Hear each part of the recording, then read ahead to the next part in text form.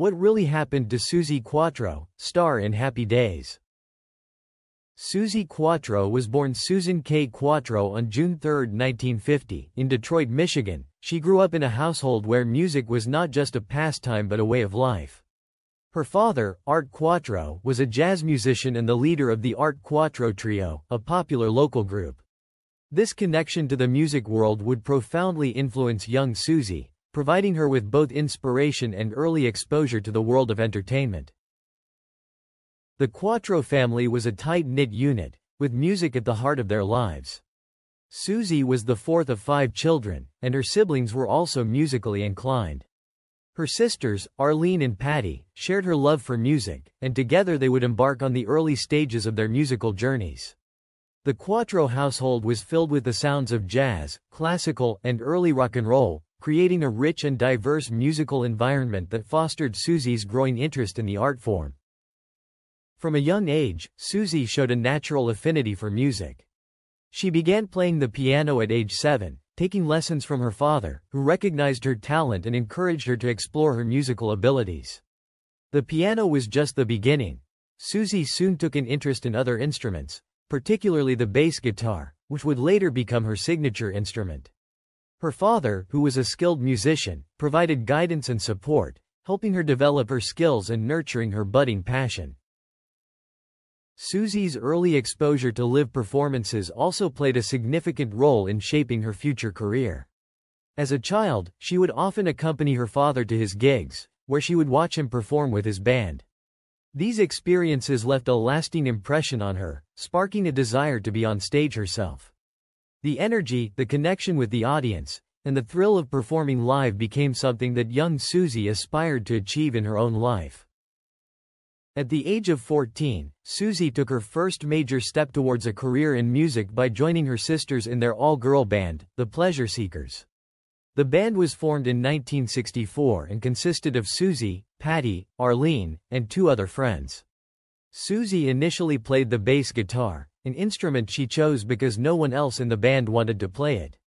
Despite its reputation as a man's instrument, SUZI embraced the challenge, quickly mastering it and making it her own. This decision would later become a defining aspect of her persona as a musician. The Pleasure Seekers quickly gained popularity in the Detroit music scene, known for their energetic performances and pioneering spirit as one of the first all-female rock bands. SUZI's role in the band was crucial. Her stage presence, musical talent, and confidence set her apart as a natural leader. The band performed at various venues across Detroit, including teen clubs and concerts, and even opened for major acts like the Rolling Stones. These early performances gave SUZI valuable experience and honed her skills as a performer, setting the stage for her later success. Quattro's career truly took off in the early 1970s when she was discovered by record producer Mickie Most, who was instrumental in shaping her early career. She relocated to the UK, where she was signed to RAK Records. Her debut single, Rolling Stone, was released in 1972, but it was her 1973 single Can the Can that catapulted her to stardom. The song reached #1 on the UK singles chart and was a massive hit across Europe and Australia.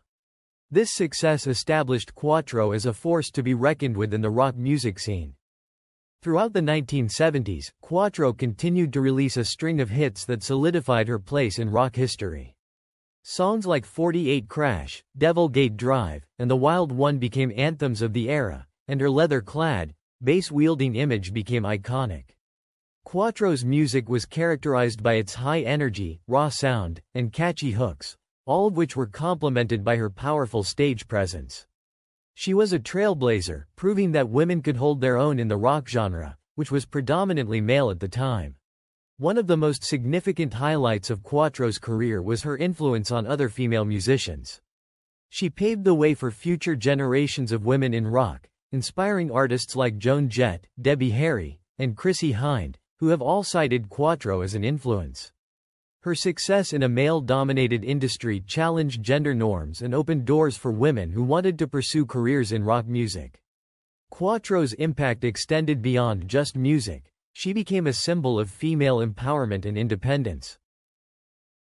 In addition to her music career, Quattro also found success as an actress. She is perhaps best known for her role as Leather Tuscadero on the popular television show Happy Days in the late 1970s.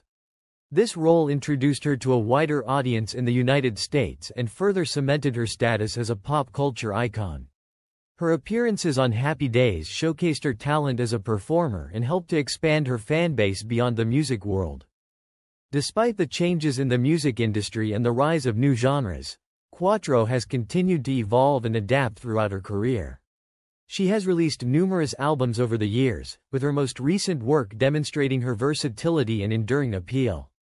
In 2019, she released the album No Control, which was well received by critics and fans alike. The album showed that Quattro still had the same passion and energy that had propelled her to stardom decades earlier. Quattro's influence and legacy were further recognized in 2020 when she was the subject of the documentary SUZI QUATRO. The film chronicled her life and career, providing an in-depth look at her journey from a young girl in Detroit to a global rock icon. The documentary highlighted not only her contributions to music but also her role as a trailblazer for women in the industry. Beyond her music and acting career, Quattro has also made significant contributions as an author and radio personality. She has written several books, including her autobiography Unzipped, which gives readers an intimate look at her life and career. Additionally, she has hosted radio shows, where she shares her love of music and her extensive knowledge of the industry with listeners. Her first marriage to guitarist Len Tuckey, whom she married in 1976, ended in divorce in 1992 after 16 years of marriage. The couple had 2 children together, and the dissolution of their marriage was a difficult and painful experience for SUZI. Despite their shared passion for music, which had initially brought them together, the pressures of life on the road, coupled with the strains of balancing career and family life, took their toll on the relationship. The end of her marriage to Tuckey was not just the loss of a partner but also the end of a significant chapter in her life. SUZI has spoken candidly about the sadness and sense of failure she felt during this time, as she had always strived for success in all aspects of her life.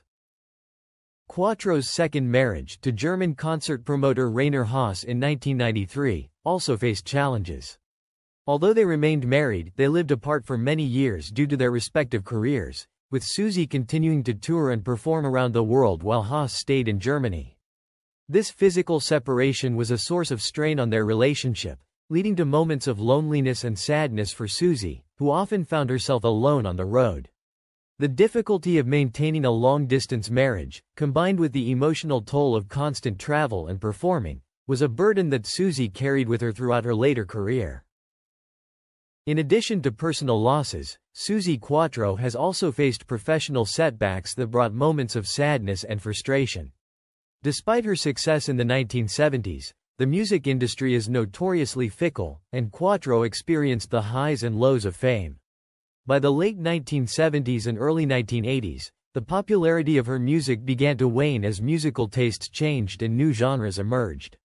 The transition from being a chart-topping artist to struggling for relevance in a rapidly evolving industry was a difficult adjustment for SUZI. She faced the reality of declining record sales, less airplay, and fewer opportunities, which inevitably led to feelings of sadness and doubt about her future in the music business.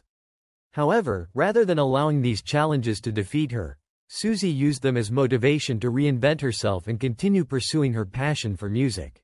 As she grew older, SUZI faced the difficulties of maintaining her physical and vocal stamina while continuing to perform at the high energy level for which she is known. The physical demands of touring and performing, combined with the societal pressures on aging women, especially in the entertainment industry, brought moments of introspection and sadness. SUZI has openly discussed the challenges of aging as a rock musician, acknowledging the changes in her body and voice but also embracing them as part of her journey. Despite these challenges, she has remained committed to her craft, continuing to perform and create new music well into her 60s and 70s, proving that her passion for rock and roll transcends the limitations of age. In 2006, her daughter and grandchild moved back into the Essex Manor House. Toward the end of 2008, Quattro's children had moved out of the house and she temporarily put it up for sale, stating that she had empty nest syndrome. Quattro continues to live in Essex and Hamburg, and sometimes in Detroit.